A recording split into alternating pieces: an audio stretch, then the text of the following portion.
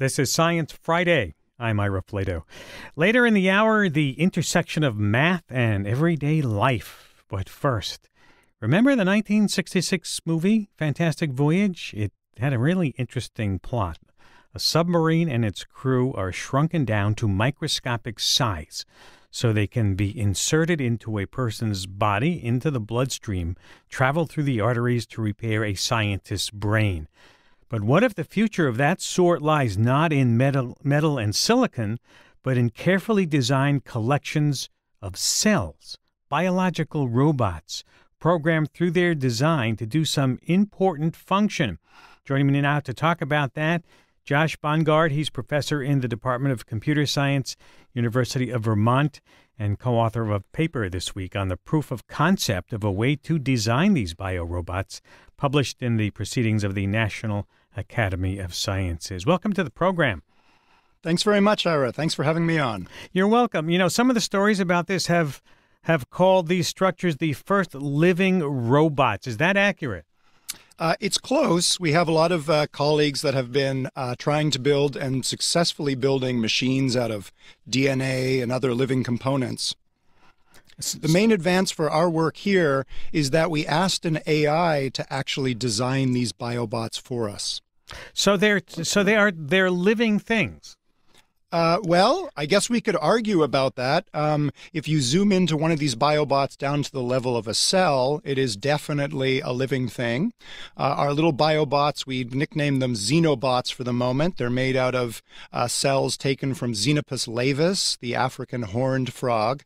So they definitely qualify at some level as a living system, but they are not naturally evolved organisms. Okay, so they can't reproduce on their own then? They definitely cannot reproduce on their own. At the moment, they're just mixtures of frog skin and frog heart muscle cells. There are no reproductive organs in there for obvious reasons. So how do they know what to do, what tasks you want them to do, and how do they do that? That's a great question. So the experiments we reported on in this study, each experiment has two phases to it. In phase one, we told the supercomputer here at the University of Vermont what we would like the eventual Xenobot to do, and the supercomputer then gets to work trying out billions of different designs, where any one design is some combination of virtual frog skin cells and virtual frog heart muscle cells. The supercomputer puts together those virtual cells in a virtual petri dish, and then the supercomputer watches this little virtual Xenobot try to move along the bottom of the dish, and it scores each one. Faster-moving Xenobots survive and reproduce, again, all in a virtual world, and the slow-moving Xenobots are deleted and replaced by the offspring of the faster-moving Xenobots. We repeat this process in the supercomputer, this evolutionary process, for a few days and a few weeks, depending on what we've asked the supercomputer to do. In this case, we started very simple. We just asked the supercomputer to design us a Xenobot that would move as quickly as possible across the bottom of a petri dish. At the end of that day or a couple-week period, the supercomputer gives us back one or a few Xenobot designs. And our biology colleagues at Tufts, Douglas Blackiston and Michael Levin, then get to work and start building these Xenobot designs from actual Xenopus cells. And they then take their constructs and put them in the bottom of an actual petri dish. And in many cases, lo and behold, the physical Xenobot moved in exactly the way that the computer had predicted it would. Now, I'm interested that you used heart cells. Is that correct in your Xenobots? That's right. These are cardiomyocytes, or heart muscle cells. They're like little tiny pistons. They increase in size and decrease in size and cause the overall organism to start moving. That's what I was thinking. You know, you get a beating heart cells going, and that's what your locomotion power comes exactly. And it turns out, though, in practice, this is not so easy to do because frog heart muscle cells, if they grow into the shape of an adult frog heart, they will sync up and they will all beat as one, which is good news for the adult frog. But if those heart muscle cells are rearranged into completely new patterns, like the ones dictated by the computer, there is no guarantee that the cells will all synchronize together. So that makes a very challenging task for the computer. We want it to design a machine, basically, made out of cells that will move smoothly, but all the individual elements are in a way misbehaving. They're all firing and expanding and contracting at their own rate. So, okay, you've got them to move around a petri dish. Big That's deal. Correct. True. I can do that with my pencil point, right? Exactly. So what practical usage can you make of this, and where do you go from here?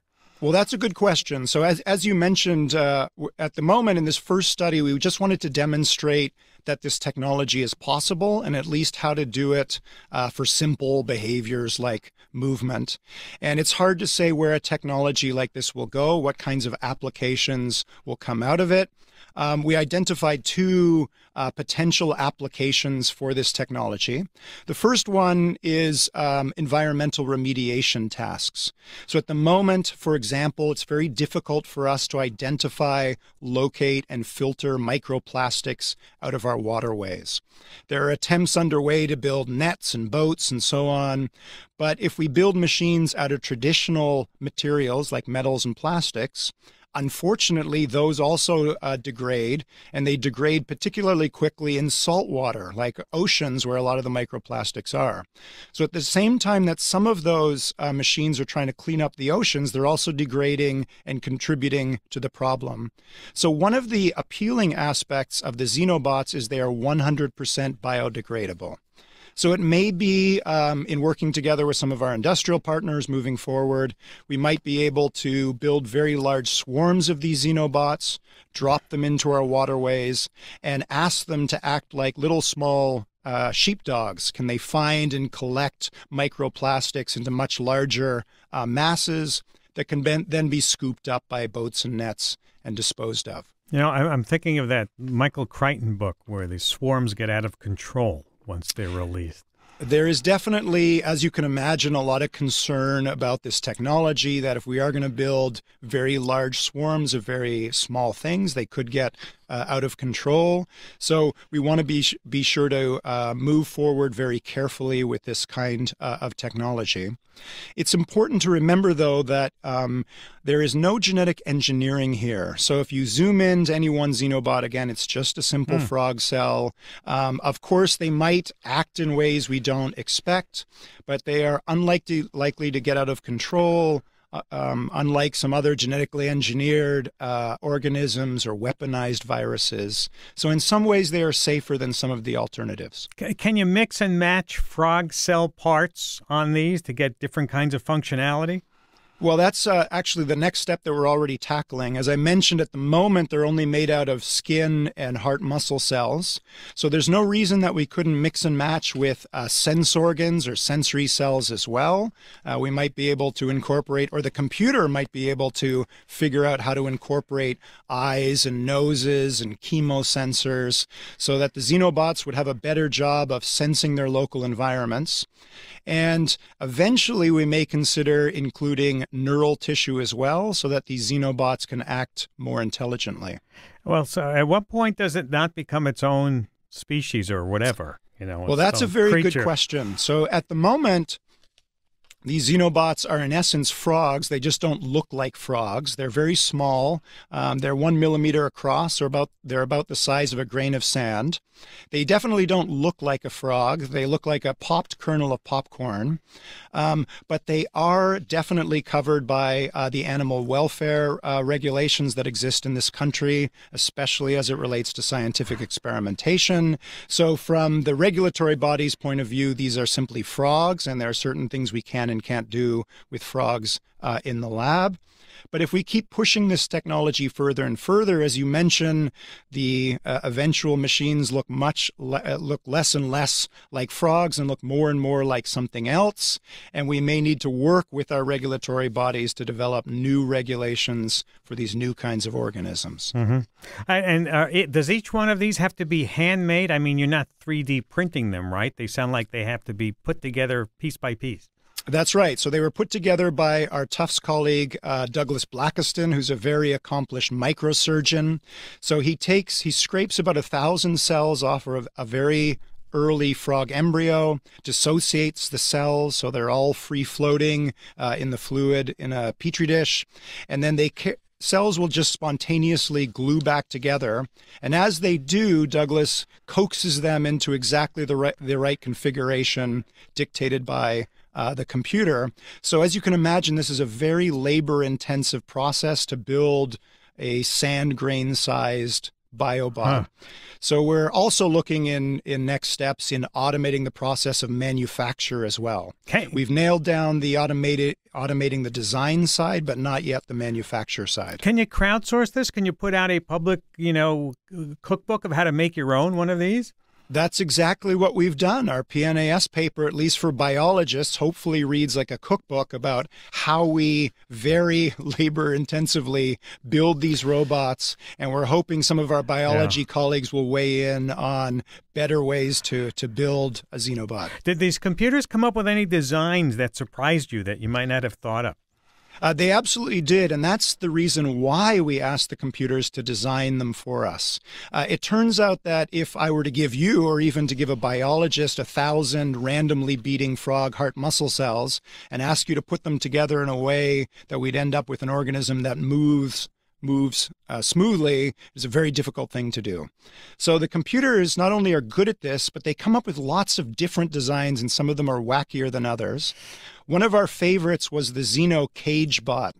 So the computer realized unintentionally that these things need to move through a fluid. So there's a little bit of nutrient in the bottom of the petri dish. And if you need to move quickly through a fluid, one good way to do that is to be hydrodynamic. And one way to be hydrodynamic is to be hollow. So the computer came up with the cage bot, which is basically an empty cube where the struts of the cube are made from frog skin and heart muscle cells. And once we had that cage bot, we found out that we could also put a small pellet inside it. I'm going to have to put you on hold. I understand. I understand. Thanks, Ira. We'll come back with the rest of the story some other time. Josh Bongard. Sure.